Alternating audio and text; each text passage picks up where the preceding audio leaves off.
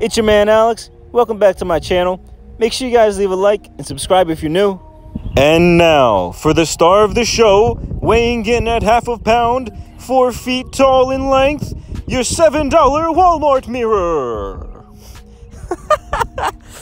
Alright, so let me stop playing. I use my mirror in 3 different ways depending on what I'm doing. The first way is leaning the mirror on the door trim and the vanity. This will allow you to comfortably stand in front of the mirror and get things done with ease. The second way is standing the mirror straight up against the wall. I usually like to let the mirror hang off the edge a few inches to make things more comfortable when cutting. The final and third way I use my mirror is rotating it 45 degrees from the wall. This is going to be the best way for you if you are looking to do any type of grooming or self-haircutting. This allows you to look at both of your mirrors at the same time, which will help you see every single square inch of your head. Now, like I said previously, this video is all about how I use my mirrors when grooming and cutting my hair. So the mirror that I use is a $7 mirror that I bought from Walmart. It weighs about half a pound and is 4 feet tall. It's honestly perfect for the price.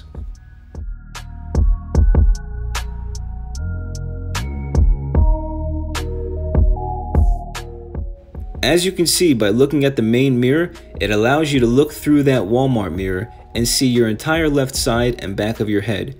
Looking through the Walmart mirror allows you to look through the main mirror and see your entire right side and back of your head.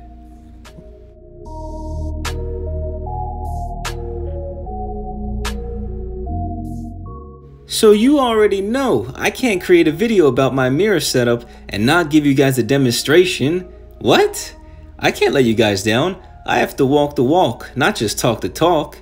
So right now I'm about to fade the sides and back of my head. As you just saw, I rotated my mirror 45 degrees so I can see every square inch of my head when cutting. And as you guys see right now, I'm giving you guys a little 360 view of my hair before the fade, just to let you guys know what you're working with. Now, to get started, I'll be using a number 1 guard with the lever halfway open. Using some of the advice given to me in my previous self-haircutting videos from actual barbers, instead of bringing up my initial guideline halfway up the side of my head, I'm going to be shorting up that guideline by only going up my head about half an inch and then drastically dropping the fade once I get to around the back of my head. This will allow me to stretch out the fade to give it a much smoother transition as the hair gets longer up my head.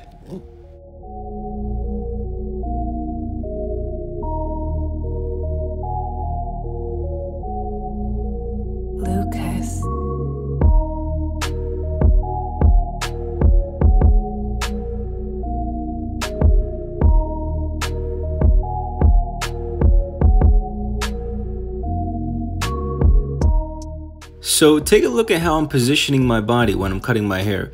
So I'm looking at one mirror and then I'm looking at the next mirror and then I'm turning and twisting. Look at how I'm using the clippers, how I'm bending my arms, how I'm turning my body. It's just these simple things that can really enhance how you cut your hair, and I think you guys should really take note as to how I'm bending and looking at those mirrors to get all around my head.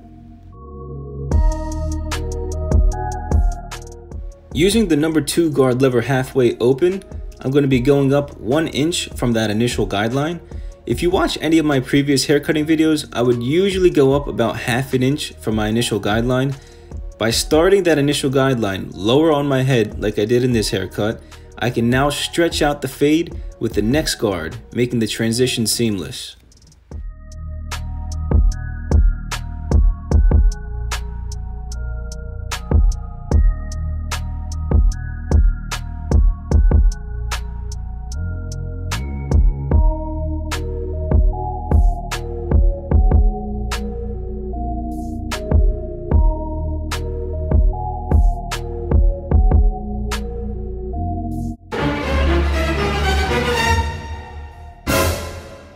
Just a friendly reminder, make sure you guys are staying hydrated. You know, it gets hot in there, you get a little sweaty. Drink up that water, stay focused.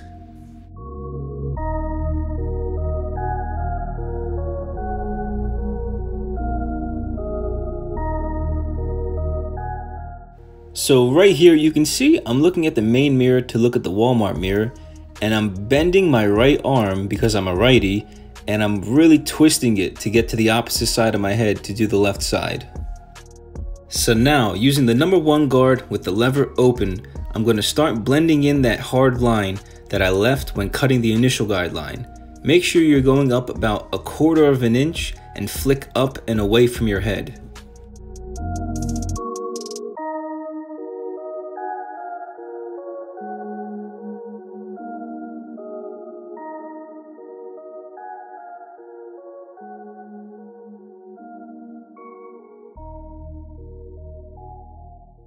So to get a closer look, you can see using that number 1 guard with the lever open, going up about 1/4 of an inch and flicking up and away from the head.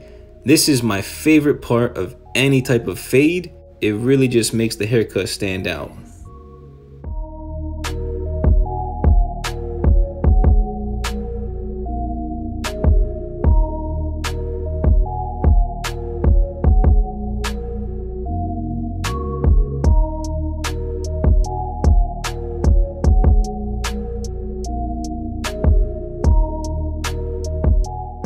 Now, using the number 2 guard with the lever open, we're going to take off some of that bulk. Still using the same concept, instead of going up 1/4 of an inch, we're going to go up about 1/2 an inch and flick up and away from your head. When you're cutting your own hair, make sure you try to stand up as straight as you can. Try not to lean your body a lot because it will throw off your angled perception and hand-eye coordination. This goes for both your clipper work and your scissor work.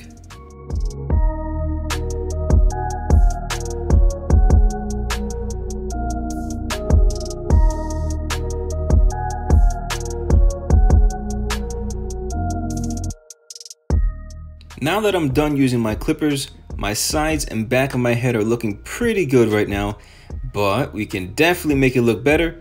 Here I'm changing up my mirror and letting it lean on my door trim. Using my thinning shears and a comb, I'll be using the scissor over comb technique to blend in the bulkier hair with the fade I created using my clippers.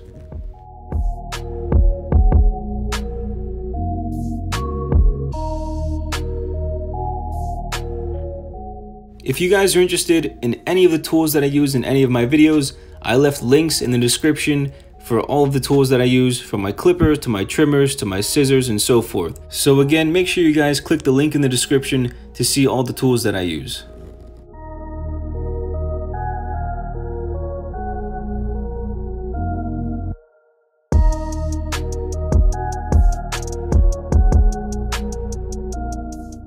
Oh snap. Ooh, snap. Look at that fade. Oh, look at that fade. Wow. Oh, the back of the head. Oh, you need to work on that. Let's get that going. Ugh.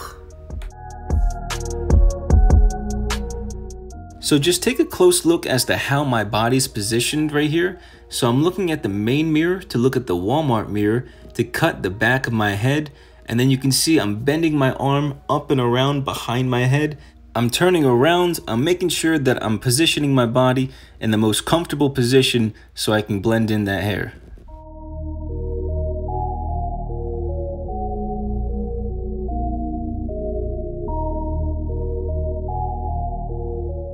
Sheesh. Alright, so you guys can see what difference the thinning shears makes for the fade, right? It makes a huge difference. Now, I have to jump in with the trimmers to line up the edges.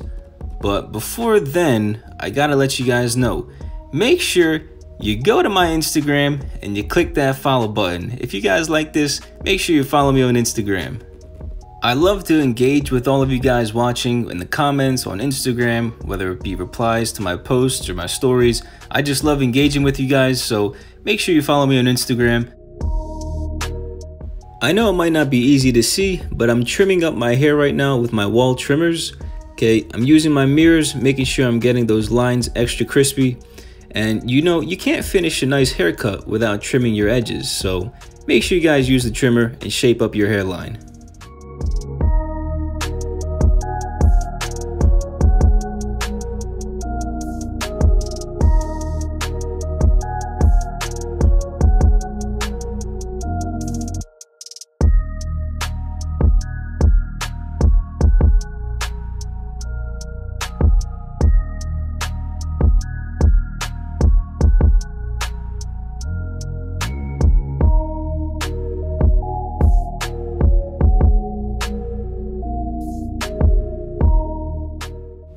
So right here, if you guys need to bring in another person to do the back of your head when you're edging, okay, feel perfectly okay doing that.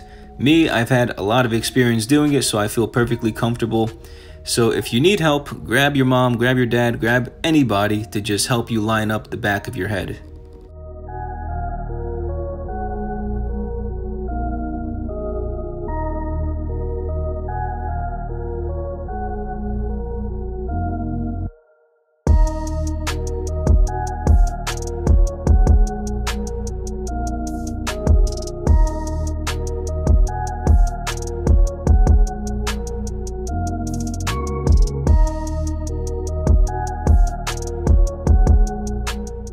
And he does a 360 spin for no reason.